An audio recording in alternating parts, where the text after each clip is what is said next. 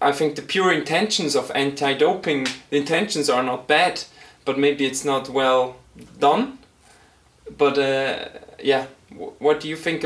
Yeah, I just can say that. Yeah, the solution, I don't see an easy solution. That's what I want to say, and I don't want to. I could not imagine putting something in my body, and then just to be on the same level as the other guy, and yeah, then my kid thinks, oh, this is normal. Okay, I'm not a professional athlete, but I do it as well, and then maybe it gets out of control. Maybe not, but this is for me, I cannot imagine that. No, I understand your puzzlement and your questions, and there are no easy answers to several of them, but there are elements that can help in this discussion and in understanding the complexity and the possible ways of pragmatically dealing with the problems that are underlying these questions. First of all, the question of fairness. Yeah, sports is by definition unfair. It's actually the celebration of unfairness. Specifically in your sport or athletics, where in the end the performance is just a matter of physiology. And if you have a higher hematocrit for whatever genetic reasons, you're the lucky one. And if even more you're born in the right country and you were accompanied by the right parents and the right coaches and were lucky enough to win a few races and you get a sponsor, there you go. It's by definition unfair. The whole argument of level playing field is totally fraud. It is a very strange argument.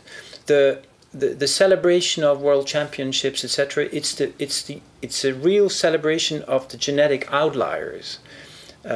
It's looking in the distribution of the variation in the human phenotype in how humans look, to those expressions of genetics and in an environment that are the outliers, are the exceptions. So it's very, very unfair. Whether it becomes more unfair or less unfair by using pharmacology is in a way irrelevant. It's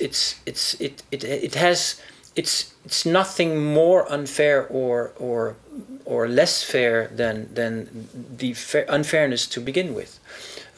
Sometimes the argument is then advanced. Well, yeah, but it is an unnecessary introduction of further unfairness and not natural. It's very difficult environment, because what's natural, what is unnatural? Because if we look at you as an athlete today, we can actually say that it's totally unnatural. It's actually not natural human behavior to behave like you do as an athlete today. There's no value argument in there. Please understand me. I have great admiration for athletes like you. I'm an endurance runner too. Yeah. I love running in the mountains and I know what it takes.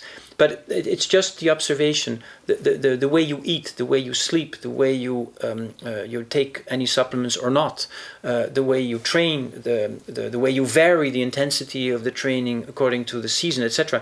It's all planned, it's all constructed, it's based on empirical knowledge and actually scientific research. It's very unnatural. The shoes you wear, the swimming suit you carry, depending on the temperature of the water you're in. So that's an argument that doesn't really can convince us when we start really to think about these questions. Now, the other point, of course, is a very relevant one. I would never want to stick a needle in myself. That's not my thing. I hate the idea.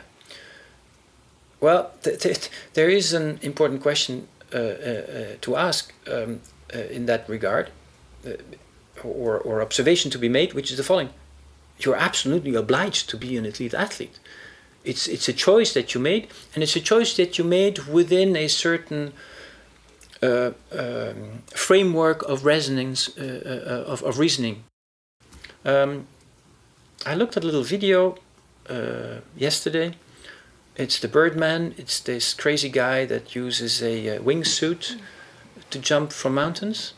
He almost killed himself recently on the Table Mountain in Cape Town. He hit the rock just with his foot or his knee or so, and he tumbled over, was able to correct himself, pulled the parachute, and just got away with it.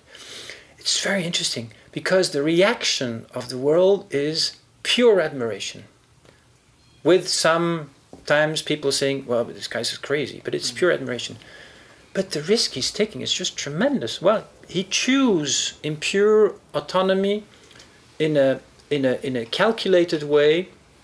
This is my life. This is what I want to do with it. And so you could very well imagine that people would be choosing, again, in another framework of reference. Say, for example, in 20 years or 40 years from now, that the rules have changed. That yeah, I'm pretty good at running and swimming and cycling, and well, I have a go to let's see if I can really try to get to the top and find a sponsor, etc. And being accompanied by a doctor, well, stick a needle in your arm from time to time. That it comes with that profession, but at the same time being followed by a medical doctor who makes sure that you don't do absolutely stupid things, because what sports would not be able to live with, of course, if athletes would fall dead all the time.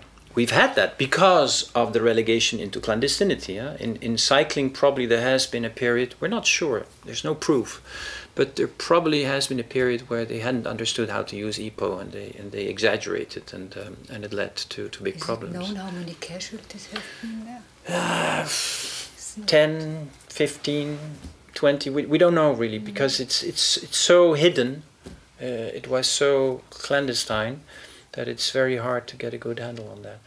But you could imagine that, yeah, well, it's part of the profession. I mean, it comes. But you can see it also in this way. Even today, well, you're in a good type of sports. Even though for your heart, we'll see in a few years, you're taking some risks, but you may be aware of. But think about football or skiing, downhill skiing.